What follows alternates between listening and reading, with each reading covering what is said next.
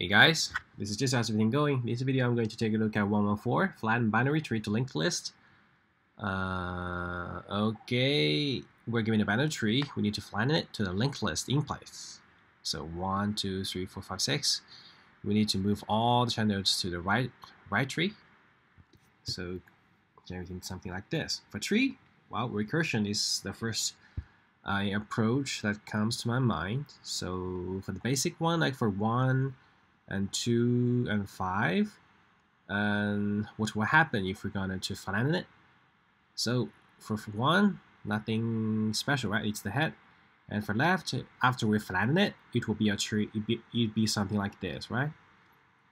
And then for 5, it will be flattened. And then we need to collect these 3 parts. The first is root, and then left, and then right. So for 1, 2, 5, if we want, when we want to connect them, we need to know the end node of a subtree, right?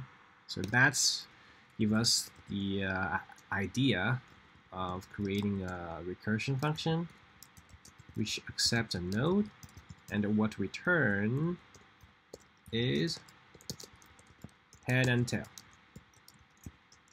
Cool. So when we are going to flatten a node, we flatten the left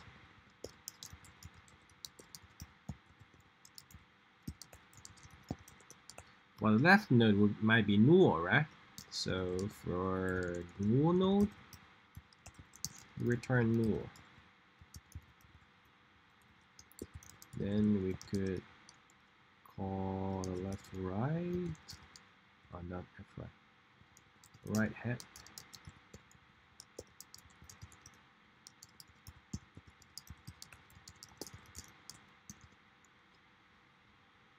Now we need to collect them up, right? The left and right might be null. Allow me to use a pointer to point to node, and if left head is there, then left tail is there. So we set p right to left head and p equals to left tail. This update is to connect the next right head, right? So if right head, we p right equals right head, and p equals right tail. After we move into the right, left node should be empty. So we set to node left equals empty, null, and then we return the start. The head would be node itself. The end should be p, right? The right tail, or the left tail, or the right tail. And finally, we could walk on a root. And I think this should work. Yeah, it works. For the time, of course, every node is traversed for once, linear time. Space, we use recursion. It's not tail recursion, so it's actually will be left, right. So the space is O height of tree. Yeah, averagely, I think it should be, let's say it should be log n. There's no average, just height of the tree. Cool. Because the call stack, okay? Now, every recursion could be written in the iteration. Let's see how we can rewrite it into iteration. So in order to do this in the iteration fashion, rather than recursion, we could use a stack to keep off the node that's to be processed, right? So we create a stack with the root pushed in. Okay, if root is null, we do nothing.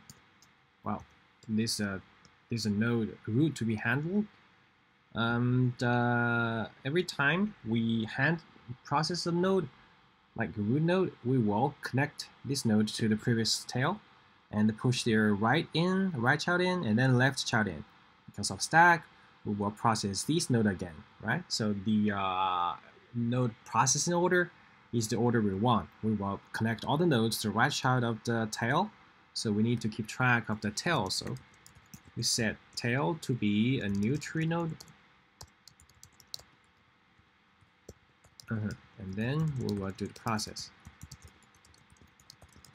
While the stack is not empty, we get the top. And then we need to push their right child in.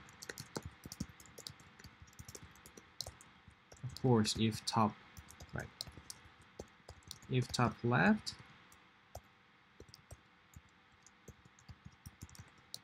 we stack push top left.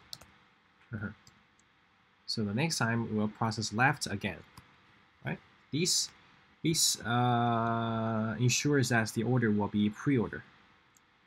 Okay, and then we need to update the tail, connect the node to the tail. Tail right equals to top. Tail left should be set to null, and tail should be top. Next tail should be top. So you see the tail will always connect to the node popped from the stack. So 1, and then 2, and then 3, and then 4. Right? And 4, and then 5, 6. So I think this should work. Yeah. Cool. It's working. So the time, obviously it's linear time, and the space, we use a stack to hold the node to be checked. So it's actually the same as the call stack. So it's linear, not linear, but height of the tree. Cool. So that's it. Tree traversal. Yeah.